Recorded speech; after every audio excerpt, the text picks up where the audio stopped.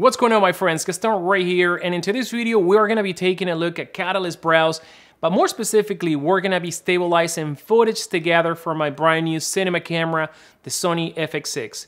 Now let me tell you that I was a little bit hesitant about picking up this camera, and as a matter of fact, when the camera was announced, I pre-ordered the camera, ended up canceling the pre-order and went with the Canon C70. Now the reason why I went with the Canon C70 is because that camera actually features digital image stabilization, but also a lot of the most usable glass that I like the 24-70 or the 15 to 35 millimeter, those glass actually have image stabilization in the RF system. Something that you're not gonna find in the E-mount system from Sony, like the 24-70 or the 16 to 35 millimeter f2.8. Those are brilliant lenses, but they don't have image stabilization. So all of my experience in shooting with cameras, comes from mirrorless, DSLR cameras, and I was a little bit afraid that my workflow was gonna change, completely. So that's one of the reasons why I decided to go with Canon, and to be honest with you, I really like that camera. However, after hearing so many great feedback about this camera and actually having friends in the industry that use this camera with Catalyze Browse, I decided to give it a go, and to be honest with you, I'm glad I did. So into this video, you are going to determine if Catalyze Browse and footage from cameras like the FX6 is a viable option for professional work. Let's get started.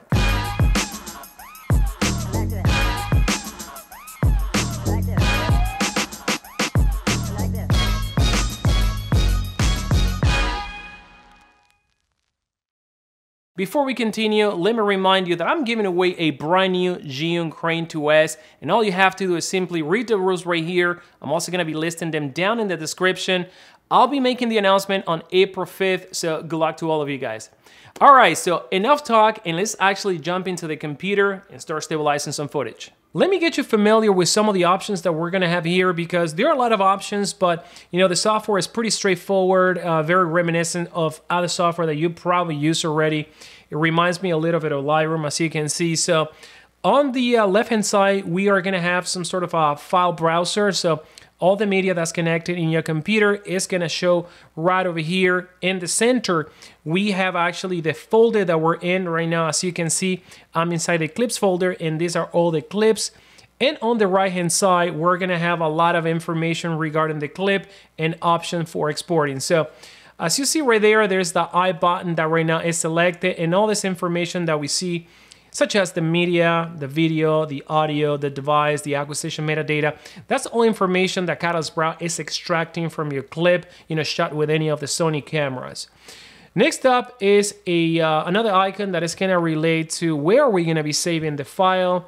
And next icon is going to be options of those files that we're going to be saving. So one of the things that you can do here is you can manipulate the color as well of your clips, and you can also apply conversion LUTs to your footage.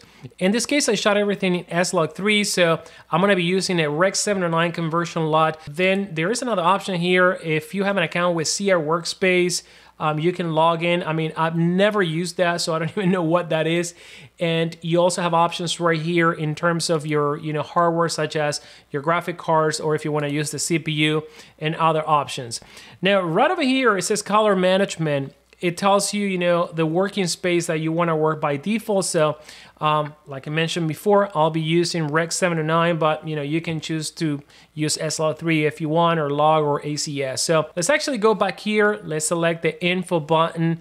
And as you can see right over there, I'm selected in the clips folder, and that one is under recent, and that's because I've been working on these files before, so the software remembers that. You have several options here. You can actually select several clips by enabling this select button right over there, but for the purpose of this video, we're just gonna do one at a time. Now, one thing that I wanna show you before I start is that you have several options here. You can choose to work with the before, with the after in full, or with a split version, which it draws a line there. You can actually drag it and, affect whatever. And right now we're working with a before and after. So the first thing that I'm gonna do is I am going to tweak this so you can actually tell which one is the before and the after. So we're gonna change a little bit of the white balance in here. Let's make it a little bit greener. Yes, this is going to be it, guys. So Right now, I have also the loop mode activated because these clips are very short and I just don't want it to stop. I just want them to loop, you know, once they finish. So that's really, really handy. Now, check it out right here. You have color correction options, and this is what I was telling you before, that you can actually manipulate the colors. You also have, as you can see, waveforms, histogram, and vector scope, and you activate them from the bottom there. I'm just going to work with the vector scope. You know, I can preview the exposure. So if I realize that a footage is completely blown out, you know, I just discard that footage. I don't even use it. Move on to the next footage. But what we're going to do right now is we're going to start stabilizing footage. And remember, the Sony FX6 does not have any type of image stabilization, nor I used a lens with image stabilization here. The lens that I used here was the 24-70 Sigma lens f2.8. So as you can see, the footage is a little bit shaky, and we're gonna click on this button right here, the stabilize button, and boom, in a fraction of a second, Catalyze Browse is going to analyze and stabilize the footage. Well, let me actually back off because Catalyze Browse doesn't analyze the footage. It basically reads the gyro data and applies an algorithm or runs a function there to stabilize your footage. And this is way faster than the warp stabilizer in Premiere, for example, or whatever you use in your editing software, where it has to actually analyze the image, you know, different points in the image, and then it has to figure out which algorithm to use to stabilize it. And sometimes it gets it right, and sometimes you get a bunch of artifacts, you know, wavy footage, and a lot of the times you can even use the footage.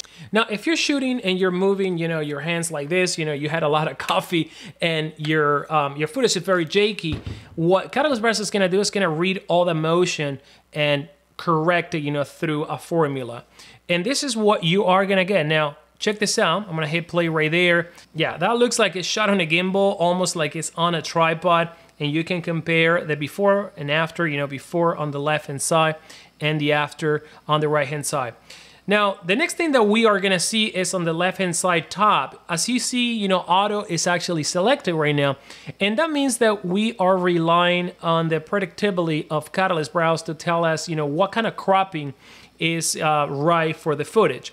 But you can also adjust that because a lot of the times Catalyze Browse, you know, may overestimate or underestimate stabilization, and you know, sometimes may understand a panning or a sudden motion that you purposely intended as, you know, a shaky footage, and it'll try to correct that.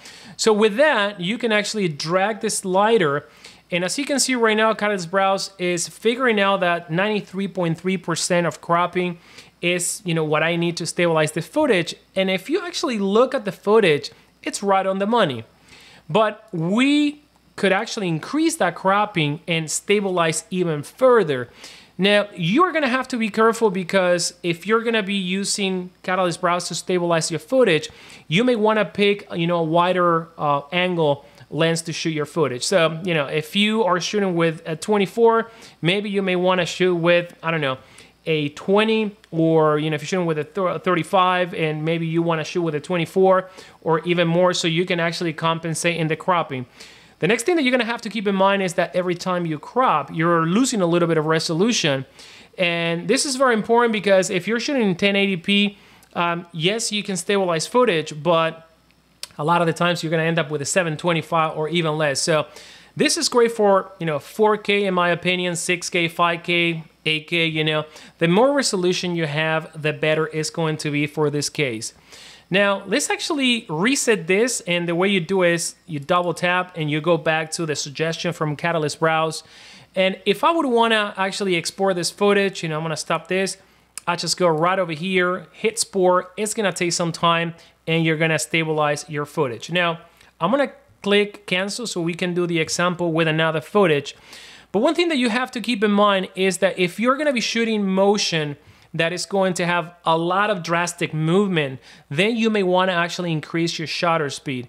Now, all the clips that we're going to see right now are clips that have been shot with a 180-degree rule. So if, you know, I'm shooting this in 24 frames per second, so my shutter speed is automatically set at 48 frames per second. But if you're going to have a lot of motion, you're going to want to crank the shutter speed, you know, something at around 200 or even 250, you know, something beyond the 180, because you want to get the utmost frames, you know, in focus. Whereas, you know, if you don't do that, you're gonna render the motion blur, and once the software stabilizes, you're gonna see a big, you know, a big blur, and that's gonna look a little bit funky, you know. So keep that in mind, guys. I think that this is where also Catalyze Browse shine. It shines when the motion is not too drastic. Probably if you're gonna be moving too drastic, then just use a gimbal. But anyway, let's continue here. Now in this clip, as you can see, we have a footage that, you know, it's not too bad, but it's a little bit of shakiness. We're gonna hit the stabilize option, boom, done. And like before, you know, on the left-hand side, we have the before, and on the right-hand side, we have the after. Now let's actually try with another footage. All right, let's select this clip, and as you can see, you can always pick him also from the browser. Right here, we're gonna double click, hit play. And, you know, I'm actually trying to hold the camera still, but there is some motion there. So we're gonna apply the stabilization. But in this case, what we're gonna do is we're gonna switch right here, and we're gonna go to the before. So I'll let you see the before right now. And as you can see, there's a little bit of up and down and a little bit to the sides. I'll let it loop for a little bit there. I also see that the footage is a little bit overexposed there. So what I would do is I would actually now go back to the 2-up. I'm gonna stop right here, the footage. You know, I'm gonna try to correct that a little bit more.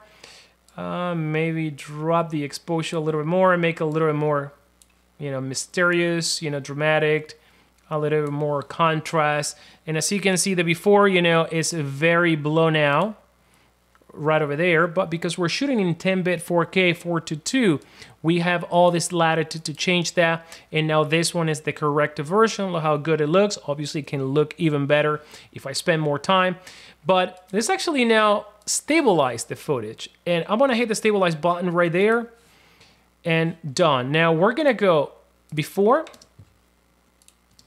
This is how it looks, you know, pretty shaky. And now I want to go to the after.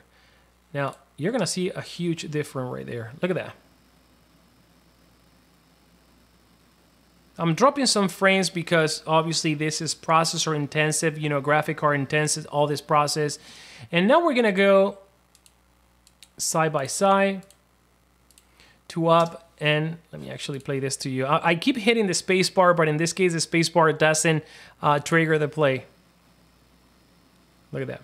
Look at the difference between the before and the after. It's very drastic. And, you know, as far as I can see, and I've zoomed in, you don't lose a lot of resolution. It's not like the warp stabilizer where, you know, you start losing details. You know, this software is doing a really good job. So let's actually stop this one, and let's do the same with another footage. Let's click on, let's try this one right here. But let's actually click on stabilize. And again, it takes no time to stabilize. Let's stabilize that footage. Look at the panning. This is the great thing. Catalyze Browse is knowing that I'm intending to pan and not getting as a mistake. But a lot of the times, it may actually think that you're moving your hand, you know, you're shaking your hand, it'll try to correct that. And so far, I've been using the automatic mode. Now, if I want further stabilization, I can always increase the stabilization. Let's actually stop, and there you go. And as you can see, the footage looks even more stable right now, which is actually unreal. Okay, this one is not so bad, but there is a sudden motion. And what I want to show you is the percentage of cropping. And let's see, in this case, Catalyze Browse, you know, cropped almost 10% of the footage. Let's play so we can compare, you know, which one is shaking, which is not, which is very clear in here. Let me actually show you the before and after. This is the before.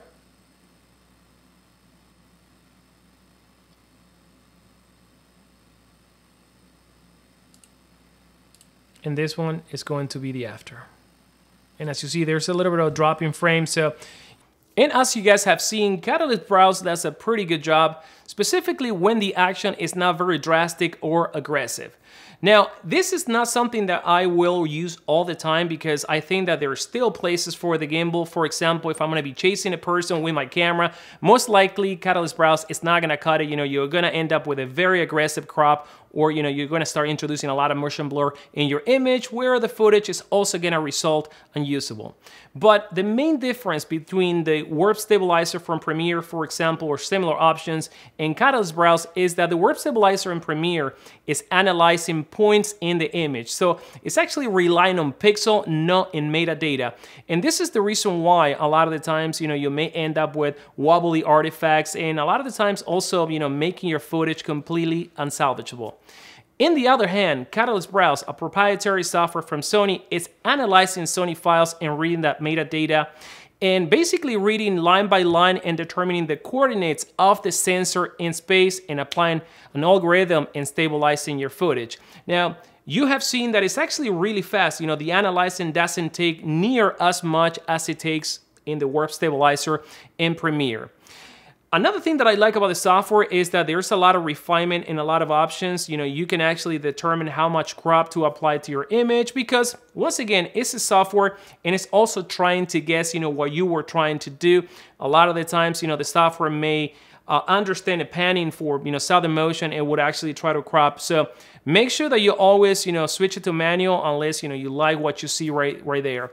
Now, you also have seen that we have grading options here in the software, and while I will never actually bake in the information or the grading from the software, it is actually a good tool to use in order to determine if your footage is actually usable, and you can apply some basic grading and determine if you want to use it or not. So, in my opinion, Catalyze Browse has a place, especially when there is not a lot of, heavy motion in your footage. But let me know what you think, if you would actually consider Catalyze Browse as a viable option for professional work.